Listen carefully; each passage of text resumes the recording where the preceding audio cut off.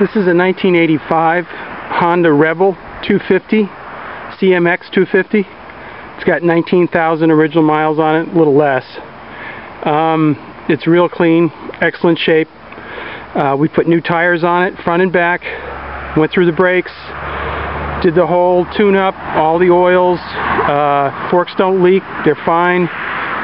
Like I said, it only has 19,000 miles on it, and it was taken care of. It's got a brand new seat on it. The windshield is the shop windshield, so that doesn't come with it, but this bike is a real sweet bike.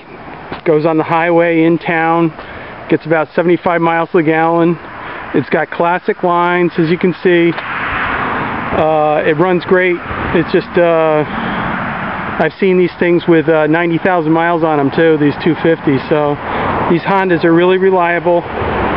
We'll start this up for you in a second. It's got a brand new tire in back, as you see. It's been all tuned up. There's no road rash. There's no dents. The corrosion is very minimal. I think there's a little on the front or the rear.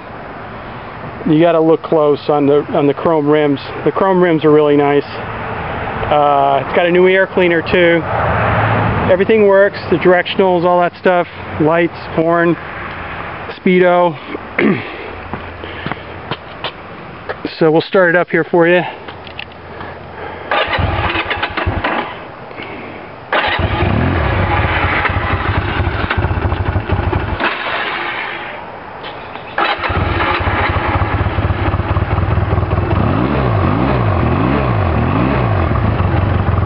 A little cold. It runs real sweet, just like into Honda, just like a Honda's supposed to.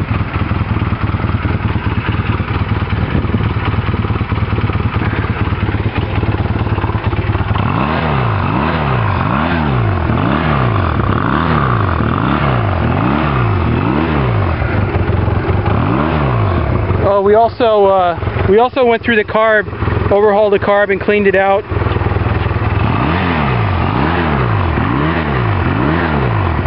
See if it'll idle yet. There we go. So I took the choke all the way off.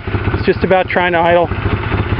We got this idling perfect and running perfect. They're pretty cold-blooded motors. Anyway, this is a real sweet ride. It's got a real, it's got lots of room.